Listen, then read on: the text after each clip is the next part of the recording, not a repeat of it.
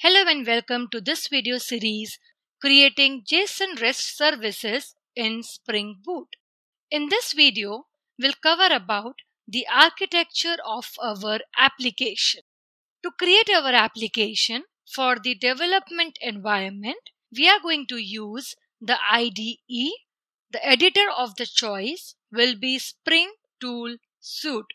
For developing applications on the STS, we will be using Spring Boot and creating RESTful APIs using Spring REST API.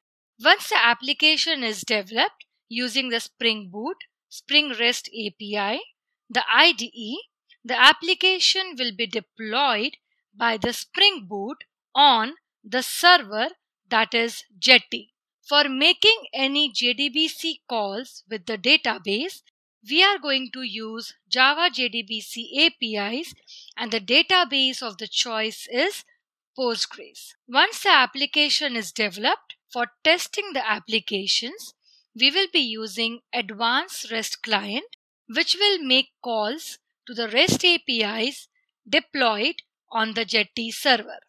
This will be the simple architecture of our application.